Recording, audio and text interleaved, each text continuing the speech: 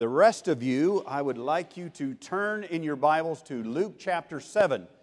We're not going to get there right away, but Luke chapter 7 is where we're going to anchor ourselves today. So just put your finger there, wet your finger so you can move around in some verses together. But nonetheless, Luke chapter 7 is where we're going to find our home place this morning in this series where we're trying to freshly apply the Word of God in contemporary issues, things that we face, things that we struggle with, things that we try to understand. And when we come to the understanding that we are faced with these things, and we realize that we have been called to be the Jeremiahs of our culture, because we've taken a little break from our series in Jeremiah, we've been called to be the Jeremiahs of our day, and yet we still need to reflect on how am I supposed to do that? What about this and what about that? And so we're taking a little break to deal with some of them, some of which you have provided to us, and we'll try to address them as best as possible. We've limited our summer series to just a few messages because, frankly, this is hard work. And nonetheless, but we want to be able to do that. And so when we come back to the Word of God, we are reinforcing that we understand that we, as God's people, must continue to go back to what the standard is. And that standard is found in the Word of God. We're not to reformat it. We're just simply to re-engage it and make sure that we are staying anchored to it. And allow it to be the whole basis of our faith and our practice. And such mindset is under attack today.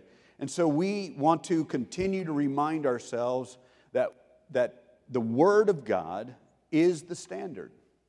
The other day I was golfing with Steve Bucci, who just made his way to his seat here. And he was so happy. He's doing his responsibilities. He was so happy because he got his first birdie in his lifetime. You can give him a clap. Yes, his first birdie, yes. But one of my roles in Steve's life is to make sure he keeps both feet planted on the ground. And so all golfers know that there's this unwritten rule. You're allowed to have at least one mulligan. A mulligan, for those who don't understand it, is you get a do-over. And if you're really bad, like we are, then you get at least one mulligan per 9 holes. So Steve has he has one of the best second tries in the game of golf. And so he hit one and it was really bad. And so he said, I'm going to take my mulligan. So he takes his mulligan and he hits and he goes out there and he's so excited because this drive was good. His approach shot was good. He's on the green in less than regulation. He putts it in and he gets his birdie and he comes off the green and goes, that's my first birdie. I said, well, Steve, you realize you took a mulligan. You just ruined my first birdie. I said, well, no, it's still a birdie. I mean, we have set the rules that, you're allowed to have a mulligan. But technically, there is no such thing as mulligans in golf. This is why people make millions of dollars for chasing a white ball all around the place, because you don't get second tries. You don't get mulligans. You have to earn everything. So there's always a standard. We always have to figure out what that standard is. But sometimes there are those who try to write special rules. And it makes us feel better because it lowers the standard. And that's what we cannot do when it comes to what the Word of God says. So we are living in a day and age where the battle lines have been drawn. There's no doubt about that. And we're in a day where there leaves little room for the uncommitted when it comes to issues of sexuality. Now, this is not a subject that's comfortable to talk about, especially in a mixed audience, but it's something that we must continue to talk about because we have a culture that is not allowing us any more room for being uncommitted. We are in a time where there will be no place to hide and there will be no way to be silent. We are being pushed up against the wall. And for the most part, that's a good thing. We have to know what we believe, and we have to stand by what we believe, and we have to live what we believe. But that's the real question, is it not? The real question is, what are we going to do as Bible-believing Christians in this age where we're being forced to commit and to be true to what we believe?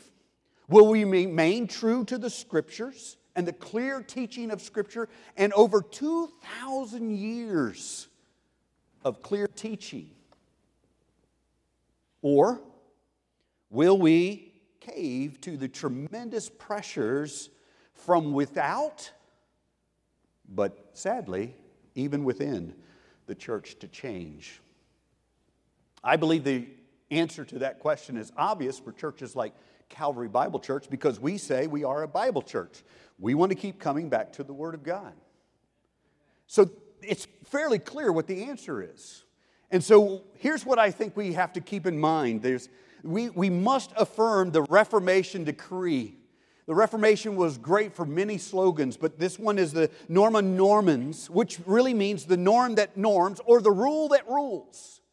When they're talking about sola Scriptura, or the Scripture, what they're saying is, and what they would cry is, the Scriptures are the rule that rules. It's the norm that norms. It's the standard by which we determine what is right and what is wrong. And if we want to be God's voice to our generation, we have to come back to what God says. And so there we have to keep it. There we have to stand. And we have to make our stand. And when culture begins to push us, we've got to come back. So we need to understand what the Scripture says. Unfortunately, the church has not always done a good job in being the voice of God on these issues. While it's true, we do have the clear teaching, over 2,000 years of tradition within the church since it was started in the book of Acts. And even before that, in the Old Testament, we have these clear teaching and this unbroken history of proclaiming these truths. We have been at times very harsh and insensitive on how we proclaim these truths. And it's that harshness and that insensitiveness that has gotten us into a little trouble. So we haven't always done a good job. Even more troubling, and as your pastor, this is what scares me the most. Even more troubling, we have been hypocritical, refusing to acknowledge that we too have a problem. We don't always live out the truth of God's Word. We don't always act and behave and think as the Word of God directs us. We're in a battle. And the younger the generation that we have, the more and more extreme that battle becomes. And so we're in trouble. If we don't acknowledge it, we are in big, big trouble. We must address this. We cannot remain uncommitted. We cannot be silent. We must address it. So it's troubling for me. And the result of all of this, the insensitivity and the harshness or the hypocrite that we see so much and hear so much about because we are inconsistent, the end result of all this is that we have, as a church, been pushed to the margin, and our voice has become background noise that the rest of the culture is just simply tuning out. So that begs the question, do we really have any hope whatsoever of being the voice of God when no one is listening? I believe that if we reaffirm what God has established as truth and model our approach after Jesus rather than the history that we all know about, we've just referenced, we can be that voice. But we've got to go back to the Scriptures, and I think we can get a great model in our Savior, Jesus Christ, that we just sang about. And it'll give us direction on how to address it. So I just like to ask you to bow with me and pray, because I believe God wants to speak to our hearts and help us to become a church that is open and honest and is willing to deal honestly with the sin that so easily besets us all. And so we have to approach the Word of God with a sensitivity to hear from Him. So please join me. God, we recognize that this is not a fun subject. It's not even an easy one. I can think of a lot of things I'd rather speak about this morning than this. I realize that our culture is trying to shut this message down. I realize that Satan wants to wreak havoc in our lives with the things that we want to expose this morning. I also recognize that the church is being beaten up because we try to put our heads in the sand, try to pretend that we're not losing the battle when we are. Our chains have been broken, but unfortunately, far too often, we chain ourselves and we allow sin to trip us up. We have to come back to your word, and we need your Spirit to work in our hearts so that we can proclaim your truth with an honest heart this morning. And we pray that you'll do that work in our hearts. In Jesus' name, amen. Now, just like last week, when we're talking about these contemporary issues, I want to continue to go back to foundational truth. So what I want us to do is I want to do that this morning. So I'm going to ask if you would turn back to the book of Genesis.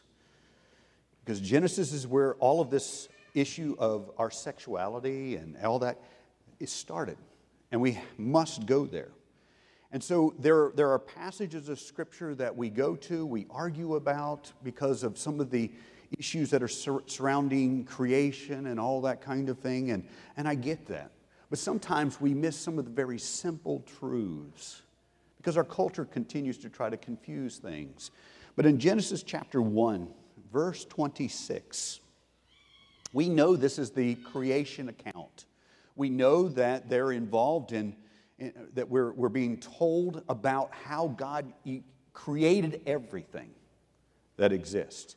But listen to the words of God here.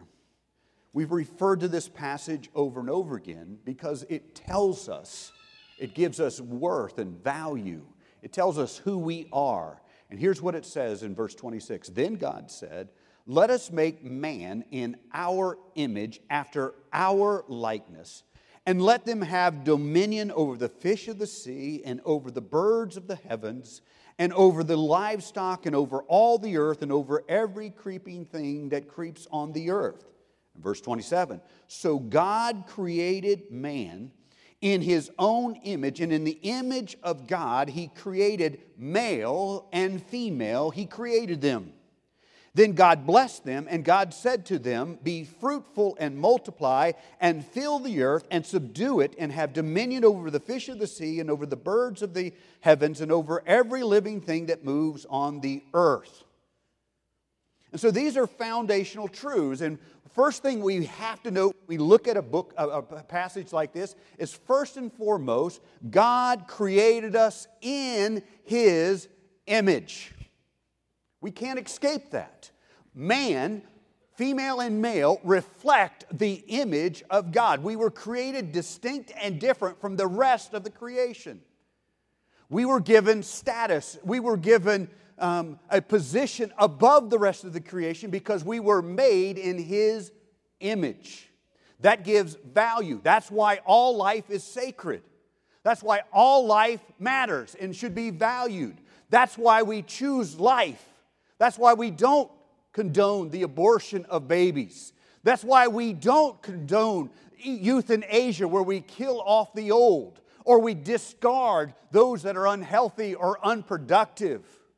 We value life. Why?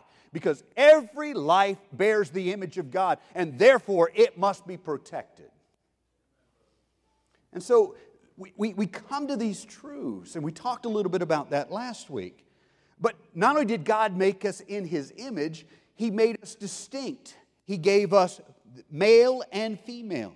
God has created us and established our identity and purpose in creation. He made us male and female. The other thing that we see, and especially as it's translated or brought into the New Testament, this male and female, what we have to understand is the unity of man and woman in what we call marriage. This unity of man and woman is in some way necessary to fully represent the image of God. He made them male and female, both created in His image. So this is why we understand that woman is not to be devalued and man is not to be elevated.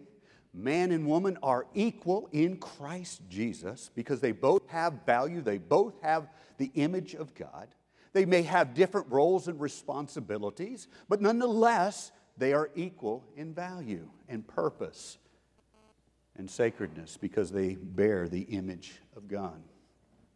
In Genesis chapter 2, verse 18, we have another explanation of all of this. In Genesis chapter 2, verse 18, it says this, and this is after all the creation and God, we have another account of what took place, and we get further detail, and Adam has been given the responsibility to name all the animals. That was his first job as one who was given dominion over the earth. He was there to rule and reign over the creation.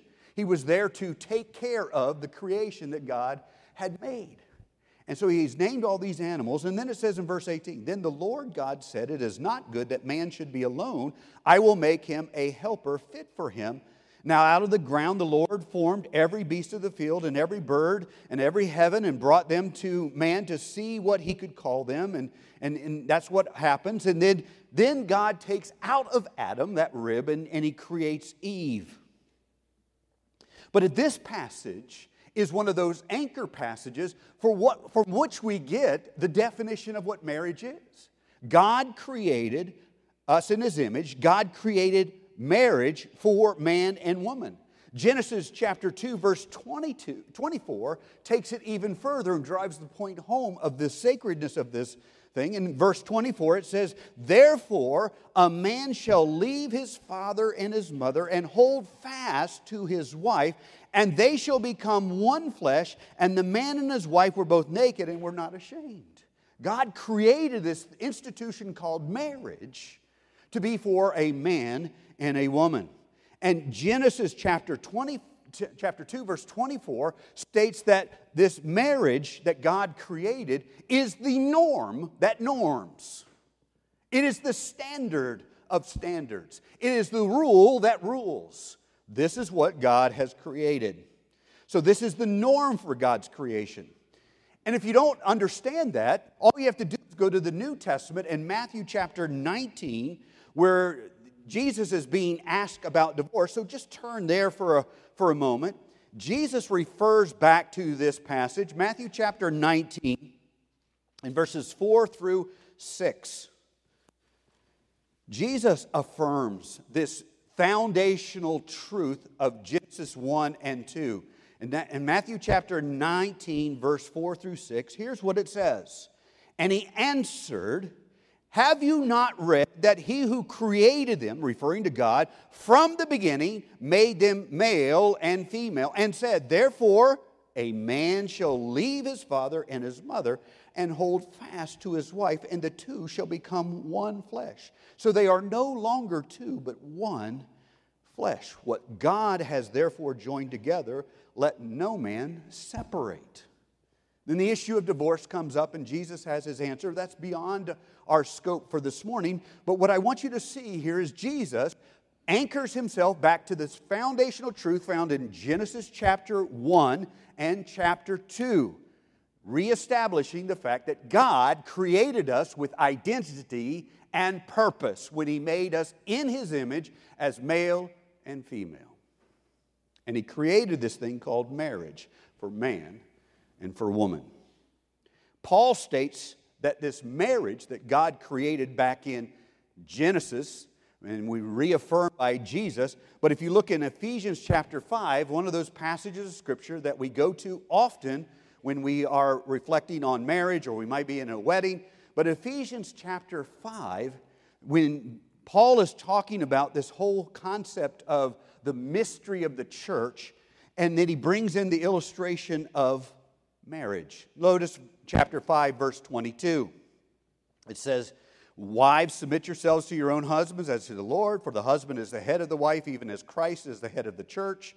His body and himself is Savior. Now, as the church submits to Christ, so also wives should submit to everything in their husbands." Now, in our culture, that gets really the heckles up a little bit. But you have to understand that you have to realize what's being said here. There's a balance that's being given, because then he goes on to speak to the husbands. And husbands, love your wives as Christ loved the church and gave himself up for it. Here he's talking about servant leadership. The man is to be a servant leader, just like Jesus was a servant. He came to seek and to save that which was lost. How did he do that? He gave of his very life for the church, for you and I. That's not about being macho. That's about being a servant leader. I'm willing to give my life for you. Anyway, I could go on that for a long time, and I'm not going to. But anyway, the fact of the matter is, it says, here's what it says, that he might sanctify her. This is talking about the role of a husband. He's to give himself up for her, that he might sanctify her, cleanse her by the washing of the water with the word, so that he might present the church to himself in splendor, without spot or wrinkle or any such thing, that she might be holy and without blemish. In the same way, husbands should love their wives as their own bodies. He who loves his wife loves himself.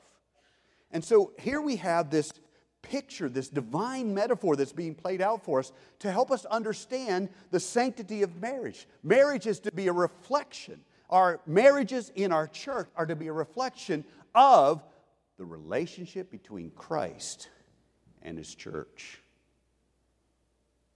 And we wonder, when we look around, we wonder why the world walks away from the church. And I would suggest to you, one of the reasons, not the only one, but one of them is perhaps our marriages really don't reflect something that is positive about the relationship of Christ to the church. And so people walk away. We can't put our heads in the sand and pretend this isn't going on, folks. It is. Paul wants us to understand there's something divine about this marriage thing that we call. That's why we need to fight for it. That's why we need to guard and protect our hearts and our minds, so that we hold up as best as we can through the power of the Spirit to a lost and dying world, to reflect the image of Christ and the church in the way that we live out our marriages. This is serious business. We can't play games. We can't pretend that we can live whatever way we want to and people are going to listen to us. They're not.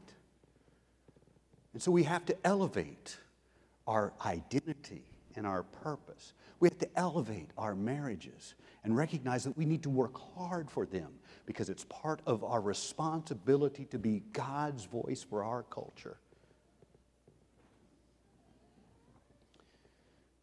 The problem is we struggle with it because we don't take seriously the commandments of Scriptures. Look in 1 Corinthians chapter 6, verses 9 through 11.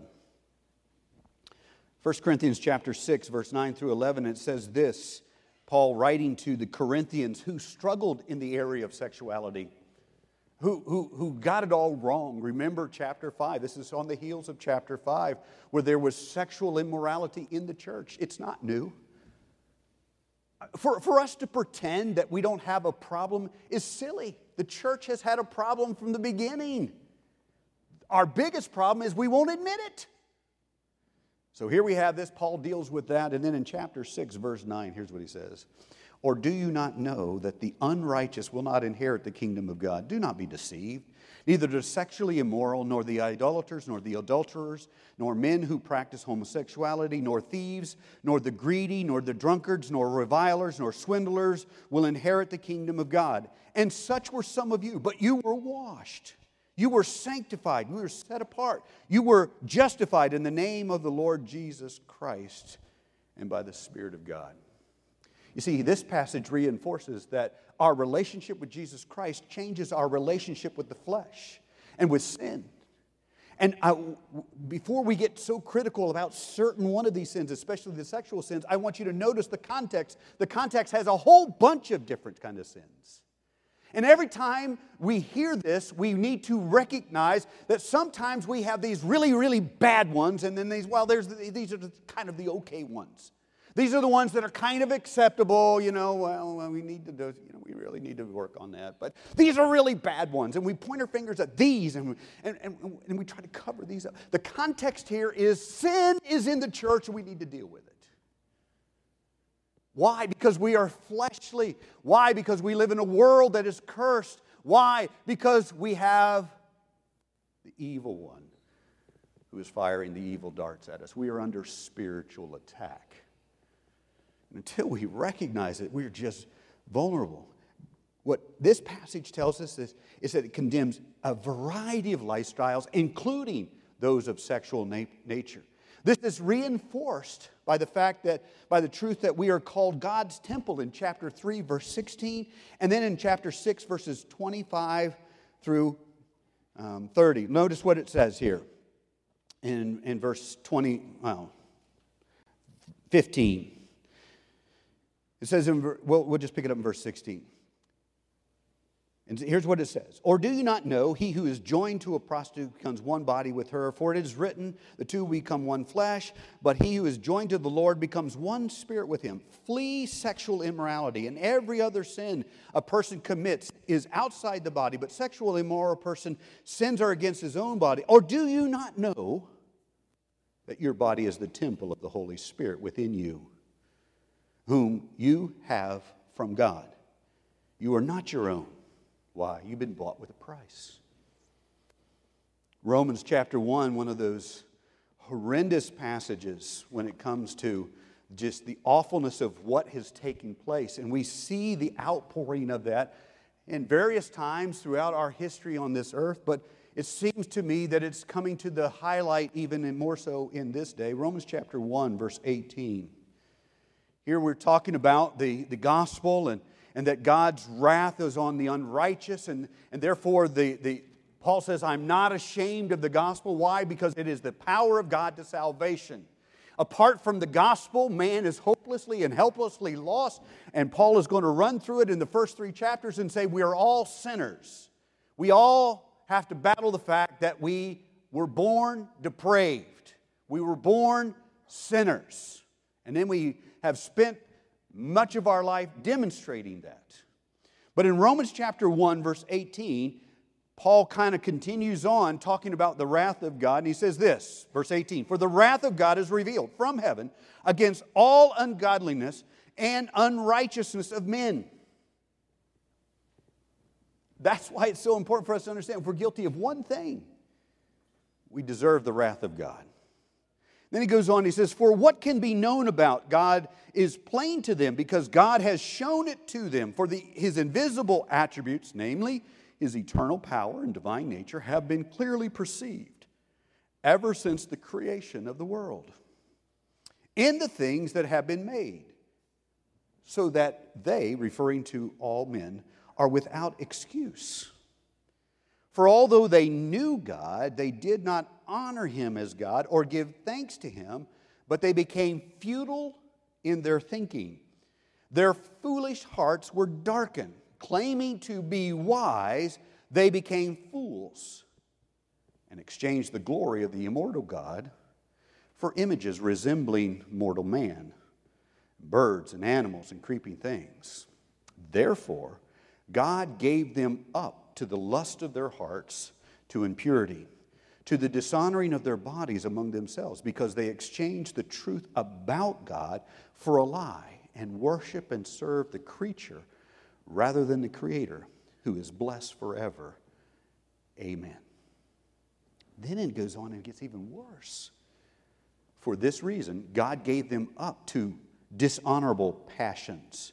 For the women exchanged the natural relations for those that are contrary in nature, and the men likewise gave up the natural relations with women and were consumed with a passion for one another, men committing shameless acts with men and receiving themselves the due penalty of their error. And since they did not see fit to acknowledge God, keep in mind, every one of these things in this context, it's all about walking away from God. And when we walk away from God, we lose our perspective, we lose our standard, we lose our way, we forget who we are, we don't have identity, we don't have purpose. And so therefore we meander throughout life, and whatever is the latest fad becomes whatever we do. Because we've forgotten God. That's what this passage is saying. Why do we see our culture? Why do we see our world in the state that it is in? Because they've forgotten God. Why has the church found itself in difficulty? Because they've forgotten God. So here we go. I'll continue on. And since they did not see fit to acknowledge God, God gave them up to debased minds to do what ought not to be done. They were filled with all manner of unrighteousness and evil and covetousness, malice. They were full of envy, murder, strife, deceit, malicious. They are gossips, slanderers, haters of God, insolent, haughty, boastful, inventors of evil, disobedient to parents, foolish, faithless hearts, ruthless. Though they know God's righteous decree that those who practice such things deserve to die, they not only do them, but they give approval to those who practice them. This passage is an indictment on our culture. We have to see it. We have to understand it. We're told in this passage we're not to engage in these activities. And this passage isn't limited. Did you notice? It's not limited to the sexual. That's what we're talking about today in particular, but it's not limited. Did you see the idea of gossip? You see the idea of envy and slander? All those are lumped in there together. We're not to practice these things, is what we're being told. And even more importantly, we're not to approve of these things going on. We have a responsibility to keep ourselves in check. We're not to engage in these activities. We're not to approve of them. And the participation in such is part of God's divine judgment on our culture. God gave them up. Thinking they were wise, they became foolish. Even though they knew, they refused. As a matter of fact, it's a beautiful grammatical illustration that's found in Romans chapter 1. When it talks about what they knew about God, they chose fit not to live it out or to acknowledge it. The idea is they took the truth that they knew, they put it in a box, and then they sat on top of it so nobody would know that it existed. They hid it away.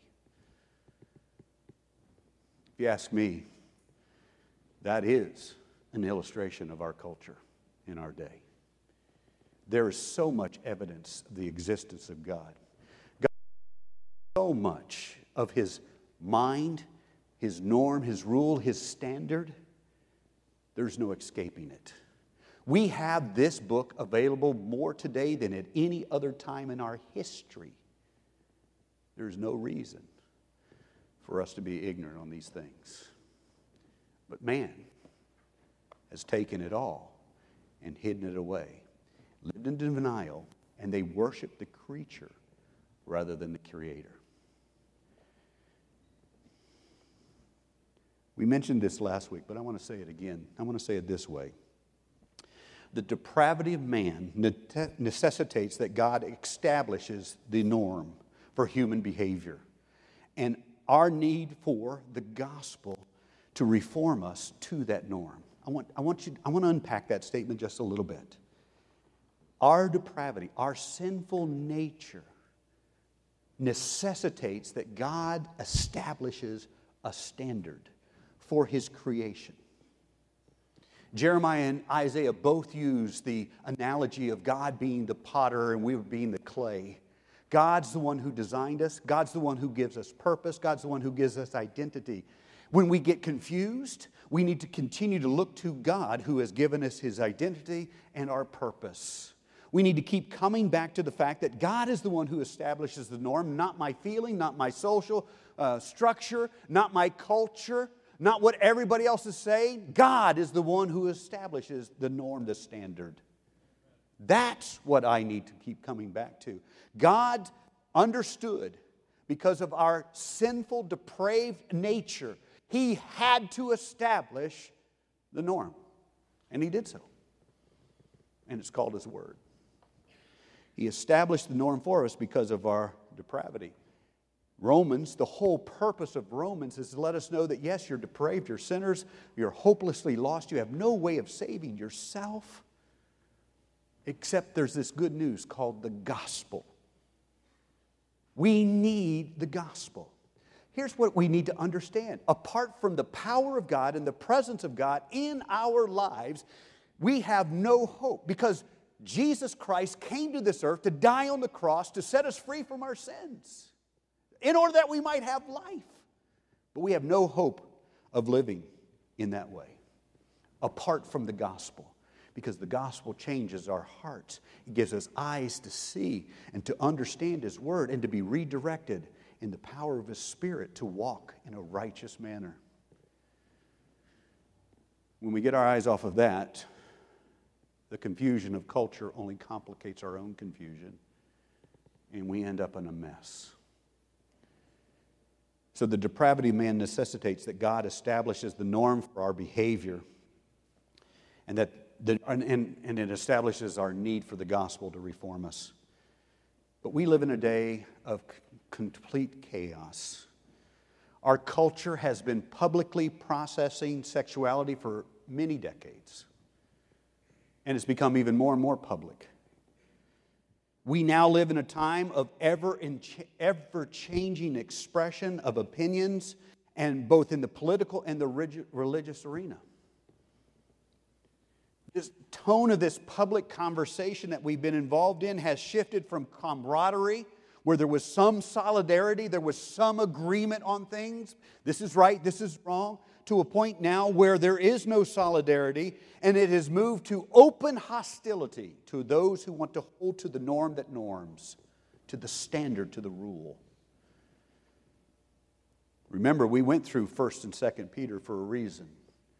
We recognize that there's going to be pressure and persecution from within the church and without the church. We went to Jeremiah for a reason. Jeremiah was the voice of God, and they broke him. We have to be prepared for that, because there is a growing open hostility. And because of that, many, even within the church, have chosen to discard or abandon or reinterpret the clear teaching of Scripture. And over 2,000 years of unbroken history of proclaiming those truths in regards to human sexuality. Here's what I want to say. When we look at all of it, deviations from the norm established by God, such as described in Genesis 19, where you have the Sodom and Gomorrah thing, and if that's not bad enough, then you also have Lot and his daughters and all that kind of stuff going on.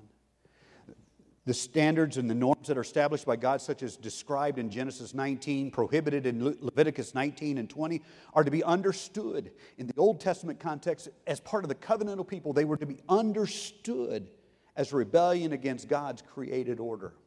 When you fast forward into the New Testament in the age of the church, some of the covenantal responsibilities have been removed, but there is a repetition of the standard on how we handle ourselves sexually, how do we handle ourselves socially, how do we handle ourselves personally, are repeated in the New Testament and reinforced and anchored back to the Old Testament. Any deviation, old or new, is considered to be rebellion. And we can't escape that. God is not pleased. And so what I want to do with the time that we have remaining, and I hate that clock sometimes. Luke chapter 7. I know you guys love that clock because it's going to be done soon. But Luke chapter 7, I want us to look at the example of Jesus. We constantly need to come back to Him. And what I wanted to do is just read a few verses in Luke chapter 7 and verse 36 and following. I'm not going to read down through the end of the story. There's a parable that's told. But the point that I want to get to is in these first few verses from 36 to 40. You'll remember this story from your Sunday school days. And here's what it says. One of the Pharisees, remember the Pharisees were the religious leaders in Jesus' day. One of the Pharisees asked him to eat with him. And he went into the Pharisee's house and he reclined at a table. And behold, a woman of the city, read prostitute, harlot, whatever you want to put in as a word. As a woman of the city who was a sinner, when she learned that he was reclining at the table in the Pharisee's house, she brought an alabaster flask of ointment, very expensive. And standing behind him at his feet, weeping, she began to wet his feet with her tears and wiped them with the hair on her head and kissed his feet and anointed them with ointment. Now when the Pharisee who had invited him, referring to Jesus, saw this, he said to himself, in other words, he's thinking in his own mind, if this man were a prophet, he would have known who and what sort of woman this is who is touching him, for she is a sinner. Now notice the next verse, the little subtle things here. Verse 40, and Jesus answering. Now where was this going on? It was going on in the mind of the Pharisee, but Jesus answered him, and listen what he says. Simon, I have something to say to you. Whoop. What we need to understand here is there is an interaction between a religious leader and Jesus in connection with one who was called a sinner. And what we see is the way not to do it and the way to do it. Notice, here's what I want to ask you a couple questions. I want you to ponder on these things. What if you were put in Jesus' place in this passage? You had been invited over to a religious leader, well-respected religious leader, and this sinner woman comes in and she starts adoring you and worshiping you in this manner. What if you were put in Jesus' place? Would we respond the same way that he did? Or would we respond the way like the Pharisee? Would the woman be drawn to God through our life and our conversation? Would we be willing to risk the ridicule and the condemnation of the religious in order to point this woman to truth? The clear point that Jesus is trying to make as you read the rest of this passage, the clear point is we should be happy that this woman was turning to God in her sin and not to be indignant and self-righteous. This is the same principle that's brought up in Luke chapter 15 where you have the parable of the prodigal son. But it's really not about the prodigal son, it's about the older son. It's not about the younger, it's about the older. And the older in his righteous indignation, self-righteous indignation. And his anger over the repentance of the younger brother. I love a couple of quotes from Tim Keller in his book, The Prodigal God. Well worth your reading. And he says about this passage and Luke chapter 15 in particular, the crucial point here in Luke chapter 15 in general, religiously observant people, hear what he's saying, religiously observant people were offended by Jesus. Study the life of Jesus and see how many times the religious, the churchgoers we might say, got mad. The crucial point here is that in general, religious observant people were offended by Jesus, but those who were estranged from religious and moral observances were intrigued and attracted to him. Now, isn't that ironic? Even more pointed is his statement later on when he says, if our churches aren't appealing to the younger brothers, the sinners in search of God, They must be more full of elder brothers, the Pharisees and the hypocrites, than we like to think. If you want to get slapped around theologically and religiously, read Tim Keller's book, Prodigal God. He's going to give you a couple of right crosses. Because what he's saying is true. Why is the unbelieving world so detracted from us? Perhaps it's time to look inside. Perhaps it's we have modeled more the Pharisee in our harshness and insensitivity. We have modeled the Pharisee in our hypocrisy. And the world says we want nothing to do with it. I think Tim Keller has a point. So what are we to do? How are we to live? I want to run through a couple of points here. I want to talk about our commitments.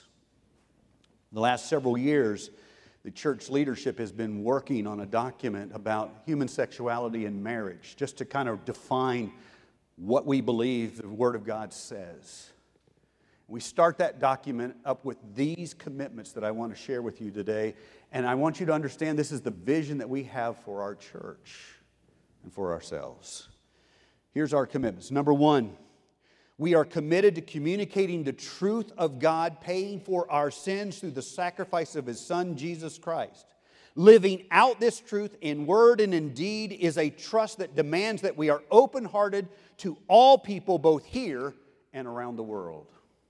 We can't allow our culture to get ourselves all incensed to where we begin to hate people. We have to take the truth of the gospel. The only real peace is found in the gospel. And a world who hates the ones who need to be reached, a church who hates the one who needs to be reached, is just like a Jonah. We can't do that. Commitment number two, we are committed to support any and all in their relationship with God through Jesus Christ. This means that we will acknowledge our own imperfection. We're a mess, you're a mess, I'm a mess. And be patient with each other as we collectively wrestle with the patterns of thought that war against our right relationship with Him. We have to become open and transparent. We have to be willing to risk being honest so that we can all move towards Christ together. Number three, we are committed to assisting any and all towards a fuller expression of the character of Christ in their daily lives. This means that we will hold each other accountable to God's standards, unadulterated by the cultural whims of the day. And commitment number four, we are committed to a godly tone and rhetoric in all conversations. Our commitment is to speak our convictions with precision, but humbly with loving and empathetic and respectful words. We are not here to condemn. We are to point people to Christ. So here's the bottom line. We must seek to love all people in Jesus' name, pointing them towards Christ's power to forgive and to heal.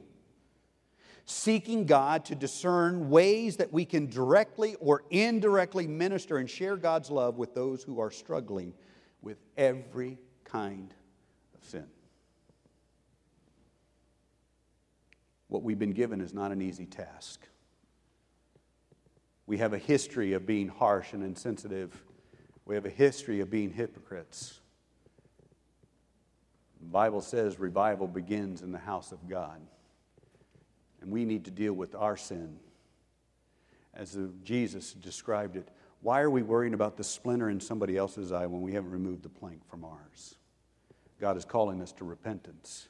If we're going to be a church, it is the voice of Jeremiah. We need to recognize we have our own problems. And so when we come across people who are caught up in sin, we need to have hearts of sympathy and empathy. We need to have hearts that long to say, join me on the pathway to Jesus. He's the answer. He's the one who can give peace.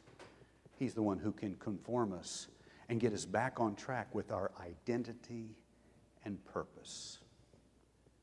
God is calling us to be the voice to our culture. If we play the game and act the part, we lose power. If we fall on our knees before God, proclaiming our sinfulness, seeking His power to transform, then we have a right and an opportunity to speak in a world that is filled with chaos and confusion. This doesn't answer all the questions, but it's where we have to start. Let's pray. Our God, we thank you for your word. We recognize that you have set the standard. We also recognize that we far too often fall victim to fudging on the standards, to pretending they don't really apply to us, or pretending that perhaps we're better than what we are.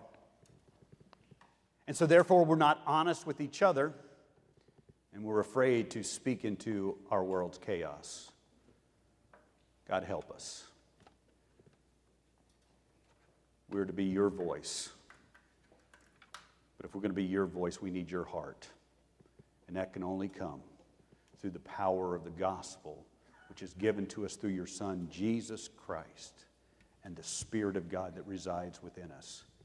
Make us into your people and your voice. In Jesus' name we cry out. Amen.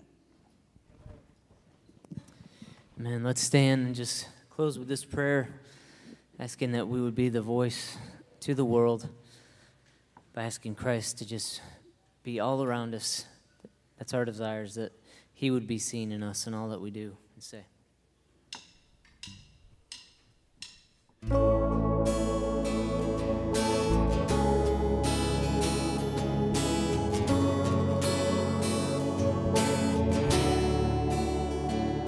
As I rise, strength of God, go before, lift me up. As I wait, eyes of God, look above, be my side.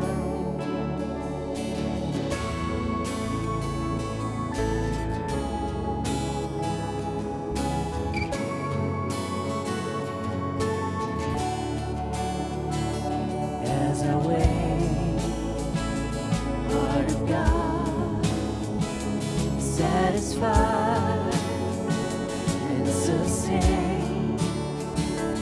As I hear voice of God, lead me on, be my guide, be my guide.